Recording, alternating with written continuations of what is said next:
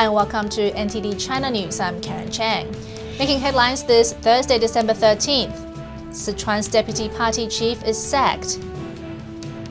Halfway across the world, New Yorkers are told about organ harvesting in China. And old wounds and new tensions. China marks the anniversary of the Nanjing Massacre. A senior official from Sichuan province has officially been dismissed for corruption. Chuncheng was taken away for questioning on December 2nd, and while most see his ousting as part of the Chinese regime's new fight against corruption, is there something more to his downfall? Sichuan province second in charge, Chuncheng, has been sacked. State-run media reported today that the deputy party chief was dismissed, suspected of, quote, serious discipline violations. Li is the highest-level official to be toppled under new leader Xi Jinping's campaign against corruption. But Li's political ties suggest there may be more to his fall from power. During his political career in Sichuan province, Li worked under China's former security chief Zhou Yongkang. Where can you find one official that's not corrupt in China? This case is targeting Zhou Yongkang and his allies, including Bo Xilai. Xi Jinping is trying to establish his rule and win popular opinion. Zhou Yongkang is a close ally of former communist leader Jiang Zemin. Until November, Zhou was the head of China's security apparatus, the Political and Legislative Affairs Committee. His former membership in the top ruling circle, the Politburo Standing Committee, gave the PLAC nearly unchecked powers in suppressing dissent. The PLAC's political rank was downgraded during November's power transfer, and some believe Chuncheng's ousting is a preemptive move against his higher-up allies. It is certainly like this in politics. They go from the bottom to reach the top, to bring down the leader. They need to take away his subordinates. If you go for the head first, his supporters may still be there. If they retaliate, it could be costly. Li was taken away on December 2nd for questioning. The exact allegations against Chuncheng are unclear. Shen Yong, an official from Sichuan's provincial capital Chengdu, has claimed online Li engaged in bribery and favoritism during his reign as Chengdu's party chief. Shen also implicated Li's wife in mishandling donations for the 2008 Sichuan earthquake relief efforts. With Xi Jinping's sight on battling corruption within the Communist Party, a grassroots campaign is suggesting something the regime can do to show it's taking the problem seriously. This petition circulating online is calling on the top 205 leaders of the Chinese regime to reveal the assets they own. It's not a new idea and was even mentioned during November's party congress. In the latest effort to get communist officials to come clean about their wealth, the petition cited Xi Jinping's recent remarks saying, quote, corruption has increasingly worsened and it will lead to the fall of the party and the state. Dozens of people have signed onto the petition, amongst them lawyers, scholars and activists. Authorities in southern Guangdong province said this week that it would launch a trial to make some officials report their assets. 3 district and county level regions are included, but already netizens have said officials there are too low down the hierarchy for the trial to have any significance. Mornings in New York have been getting chilly, but that hasn't stopped a group of people from raising awareness about human rights abuses happening in China. This morning, dozens of people stood on the streets of New York, handing out this publication by the Epoch Times newspaper, The Killing Rooms. It's part of an effort to support 3 U.S. doctors who are calling on President Obama to condemn forced organ harvesting in China. The doctors launched this petition on the website of the White House. They need at least 25,000 signatures by January 1st to get a formal response from the U.S. government. Allegations surfaced in 2006 that the Chinese government is killing prisoners of conscience for their organs. Independent investigators say practitioners of the Falun Gong meditation practice are the main group targeted. Others, including Uyghurs, Christians and Tibetans, are also believed to be victims of forced organ harvesting. For more on the petition, watch today's China Focus, where producer Shali Zhang speaks with one of the doctors who launched the petition. Organ harvesting is not a widely known issue, but if you ask any Chinese person about the Nanjing Massacre, they will certainly know. Today is the 75th anniversary since Japan occupied the former Chinese capital of Nanjing and killed hundreds of thousands of Chinese people, and events were held in China to mark the day. December 13th is the 75th anniversary of the Nanjing Massacre. It happened during the Second World War when Japan invaded China. Chinese estimate that around 300,000 civilians and soldiers were killed in Nanjing, China's capital at the time, during the 6-week occupation. On Wednesday night, a candlelight vigil was held near the Nanjing Massacre Memorial in Nanjing. This Japanese woman at the vigil is the granddaughter of a soldier who was in China at the time of the massacre. I came to Nanjing to learn the history of the war and also to convey our condolences to the people killed by our ancestors.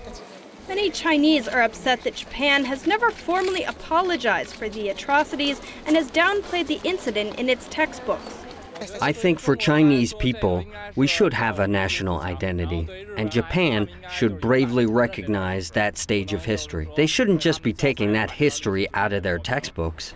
Still others are upset with their own government for publicly announcing its forgiveness of Japan shortly after the massacre took place. The massacre is also known as the Rape of Nanking, referring to over 20,000 women and men who were raped and then killed during the occupation. Current relations between China and Japan are a reflection of their troubled past. This year, anti-Japan sentiment and protests soared in China. A territorial dispute over the Diaoyu or Senkaku Islands saw protesters throwing glass bottles at the Japanese embassy in Beijing. And coming up after the break, Google closes shopping search engine in China. Jinan City builds China's largest government office. And a Chinese woman writes in 2 languages simultaneously.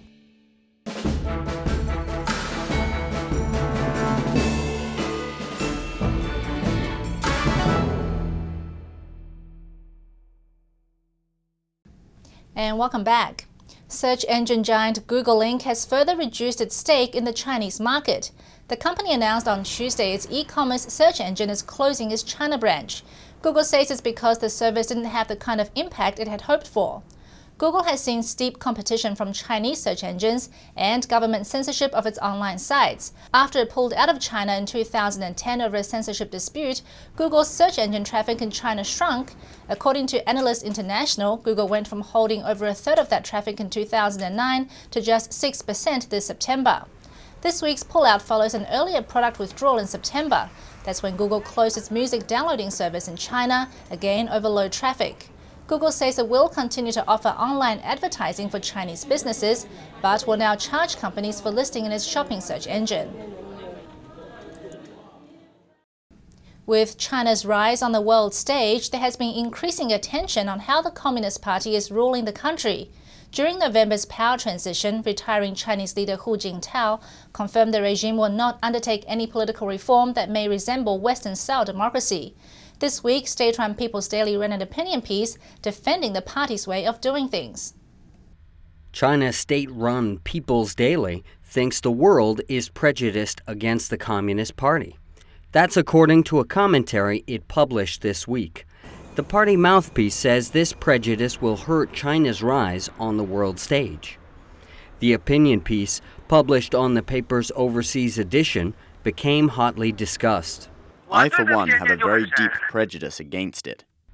Responding to the commentary, reposted on kaijing.com, this netizen writes, "If one person says you're not good, he may be wrong, but if 80% of the people say you're bad, it's time for reflection." One Chinese lawyer says it's actually the Chinese regime that is prejudiced against others. The world is quite objective and impartial to the Chinese Communist Party. The party stubbornly holds on to its own interests and wouldn't hesitate to reverse black and white for its own interests. The opinion article says despite prejudices against it, China's rise will be peaceful. It says the Communist Party will have a wide path to walk on if it, quote, loves China and mankind. Some question whether the party is capable of doing that. The socialist ideology of China doesn't allow dissent. If someone reserves an opinion or holds a critical view of its ideology, policy, or anything, the Communist Party will think it's an attack or a gesture of hostility. While cautioning against Western prejudices toward the Communist Party, the People's Daily suggested that it will not be swayed by Western values, stressing the Chinese regime will continue down its path of, quote, socialism with Chinese characteristics.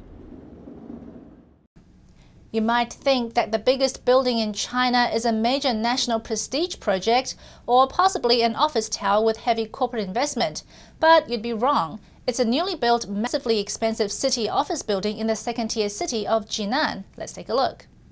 This massive building can put many fancy hotels to shame, and it's become the new focus of anger against corruption and wasteful public spending in China. The building, said to have cost around $640 million, is a government office building. It sits in the city of Jinan in Shandong province. The local government doesn't care about the people's money. They spend the money at their will. I don't trust them at all. The building is hailed as the largest single building in Asia and the second in the world after the Pentagon. It takes up nearly 370,000 square meters, about 4 million square foot. That's nearly 70 football fields. Pictures of the opulent office for Jinan's bureaucrats spread quickly online. Astonishment and anger followed. Many government projects need funds, but the government doesn't give them money. Take Jinan City as an example. The traffic problems are very serious here, but traffic construction is very undeveloped. Also, many people don't have central heating.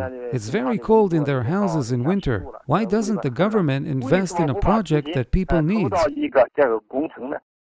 Even state-run Xinhua News Agency joined the chorus of criticism, though some of those messages appear to have been pulled. Jinan officials have defended their brand-new office, claiming, quote, it didn't cost the government 1 cent. Apparently, the project was funded by the different government agencies, disposing their real estate in the city. The Jinan government building joins a series of luxury offices for communist officials around China, like this one in Henan province or this courthouse in Jiangsu, modeled after the U.S. Capitol building. Most of us write with either the right hand or the left hand. Some of us can manage to scribble something with both hands, but what about doing that at the same time? Well, a young woman in China can not only write with both hands, she can write in different languages. Let's take a look. A Chinese woman is gifted with a special ability. She can write with 2 hands in 2 different languages. Chen Suyuan, whose name means think further, discovered her gift by accident during high school while trying to cope with large amounts of English language homework. Her skill was the envy of many classmates who tried to do the same without success. On hearing about this, most people are disbelieved. After they see you do it, they also want to try. Normally, the ambidextrous 24-year-old from Handan in China's northern Hebei province is right-handed. But when it comes to repetitive tasks, Chen can switch on her special skill. She says her gift is being able to focus on 2 separate things at the same time, like writing Chinese with one hand and English with the other. English uses letters of the alphabet, while Chinese is a pictographic language with lots of complicated brushstrokes. English letters are more fluid and smooth, so writing in both English and Chinese is a bit harder than writing in English and English. Chen, who dabbles in poetry, has put her skill to good use. She received a college degree in English this summer and is now working as a Chinese English translator. And that's all for this broadcast of NTD China News. For more on China-related topics, visit our website at ntd.tv or subscribe to our new YouTube channel, NTD on China. Coming up next, we have China Focus, where Shelley Zhang speaks with one of the doctors behind a petition that's urging the White House to investigate claims of organ harvesting in China. Stay tuned.